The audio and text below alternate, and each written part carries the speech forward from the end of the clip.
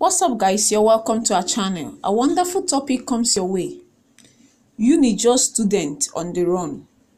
If you're new on this platform, hit the red button and be updated. Fresh killings in Plateau State has ignited fear and shattered the fragile peace in Jos, the state capital.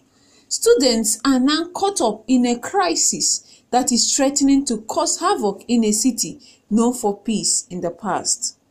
While some students have been evacuated, others will remain at home as ordered by university authorities until calm is restored.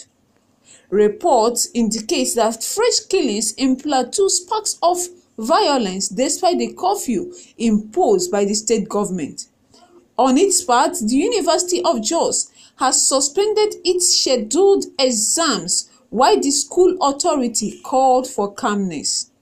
Governor Lalong had earlier imposed a curfew in part of the state.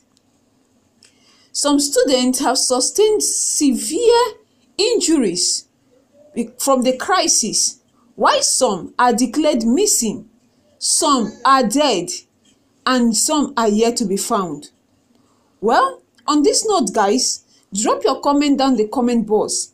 Tell us your opinion about this article. Tell us your mind concerning this crisis that is happening at Jos right now. And we promise we'll get back to you. Stay tuned.